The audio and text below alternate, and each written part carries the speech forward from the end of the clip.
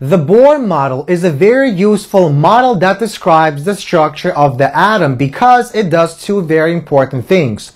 Firstly, it incorporates the quantum theory of energy, the fact that energy is quantized, and secondly, it explains the formation of discrete line spectra produced by individual atoms. So in this lecture, we're going to focus on the latter. We're going to discuss how line spectra produced by individual atoms can be explained using the Bohr model.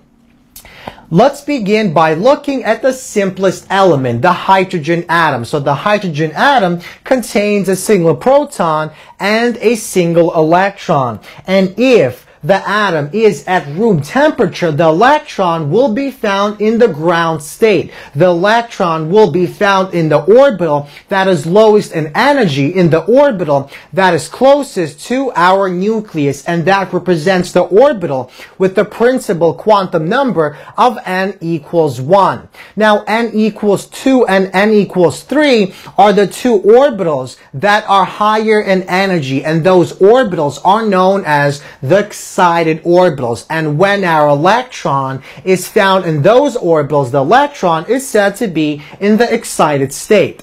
Now, let's suppose our atom is at room temperature and we begin increasing the temperature of that room. Eventually, the electron can gain enough energy to jump to a higher energy level, to a higher orbital.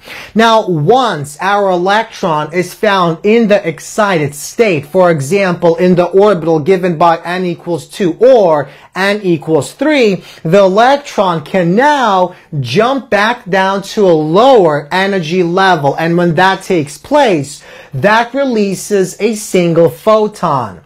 Now, these photons correspond to a particular wavelength, and these photons produce the observed spectral lines. So let's examine the following diagram. Let's suppose we have the following energy diagram. So as we go higher, our energy of the electron increases. So let's suppose our electron is found in the ground state. So this is the ground state, n equals 1. Now each orbital, each energy level corresponds to a discrete quantity of energy. For example, the ground orbital corresponds to an energy of negative 13.6 electron volts. So when our electron is found in the ground state, it is lowest in energy. It has the lowest quantity of electric potential energy. It's most stable. Now, if the electron jumps from n equals 1, let's say, to n equals 2, it essentially gains energy, and that's exactly why our energy increases. It becomes less negative. Now, in order to jump from n equals 1 to n equals 2, the electron has to gain a certain discrete quantity of energy that can be found by taking the difference of these two quantities. And likewise, if our electron wants to jump from n equals 2 to n equals 3, once again, the electron has to gain a certain quantity of energy that is given by taking the difference of these two quantities. Now, when electrons move down energy levels, for example, from n equals 3 to n equals 2, it loses a photon. It essentially releases a photon, so it loses energy. And the quantity of energy that it loses is equal to, once again, the difference between these two values. And that energy is stored within that photon that is released. Once again, when electrons move down energy levels, they release those photons. And the photons have a wavelength that corresponds to that particular transition. So, what that basically means is the following. If our electron moves from n equals 3 to n equals 2, and then it moves from n equals 2 to n equals 1, 2 photons will be released. But those 2 photons will have different wavelengths, so they will have different quantities of energy. And those different quantities of energy correspond to the observed spectral lines. So to see exactly what we mean, let's look at the following example. So we want to find the wavelength of the photon of the light that corresponds to an electron moving from n equals 3 to n equals 2. So the electron essentially jumps down one orbital from 3 to 2. So the first question that we have to answer is, how much energy is released when the electron moves from n equals 3 to n equals 2? That will tell us how much energy that photon has.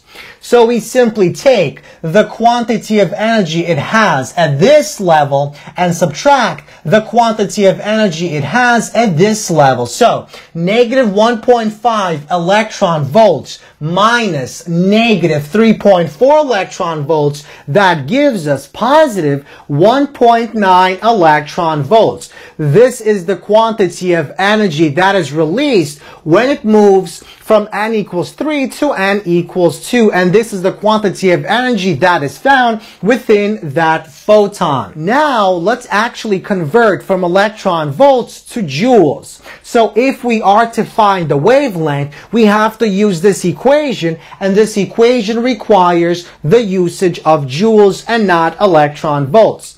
So we know that the conversion from electron volts to joules requires that we multiply 1.9 electron volts by the following factor. So 1.602 times 10 to the negative 19 joules are found in 1 electron volt. The electron volts will cancel, and we get about 3.04 times 10 to the negative 19 joules of energy is found in that photon. Now, we apply this equation. This equation gives us the energy found inside our photon with the frequency f. Now, we don't actually want to find what the frequency is, we want to find what the wavelength is. So we replace frequency with c divided by wavelength. So h is Planck's constant, c is the speed of light, and h is what we're looking for. So we know h, we know c, and we found e in part 2. So let's rearrange and solve for the wavelength. The wavelength is equal to h, Planck's constant, multiplied by c, the speed of light, divided by e. So we plug those into our calculator, and we get about 654 nanometers is the wavelength of the photon of the light that is produced when the electron goes from n equals 3 to n equals 2. Now, if we follow the same exact procedure and calculate the wavelength of the photon released when our electron goes from n equals 2 to n equals 1, the wavelength will be a different number. So what exactly can we conclude? Well, we see that the Bohr model correctly predicts the wavelength of the light emitted by the hydrogen atom. So we can use the Bohr model to basically explain the formation of discrete line spectra of individual atoms.